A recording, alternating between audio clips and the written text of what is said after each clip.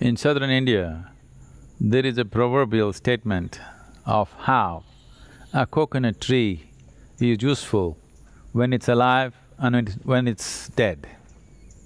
Every part of the coconut tree is useful even after its life. Similarly, a human being has opportunity that when we're alive, we can be absolutely useful and contributory to life around us, and similarly, we can be even after life is up. Organ donation is such a possibility that if we can make a difference for another life, even after our life is over, it's a great possibility that human beings should make use of. In our culture, there is no glorification after death. Within a few hours after a person's demise, his body is anyway burnt. Cremation is the way.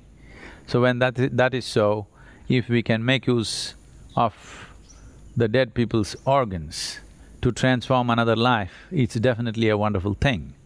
But there is also another dimension to this. Every human organ is designed to last a lifetime. Why are we developing a culture that human organs are failing halfway down? So this is a culture that we have to develop, that individual people have to take responsibility to see that their bodies last for their lifetime. Bringing that culture also is important.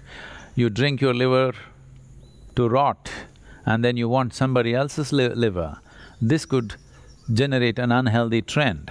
And there is also a marketplace which will evolve out of this, and that could open up many dangerous possibilities. So organ donation is a fantastic thing on the individual basis, but on the larger context, we must be conscious and careful to see that this wonderful act of making a difference for another life does not develop into a huge market and bring all the other ugly things associated with it.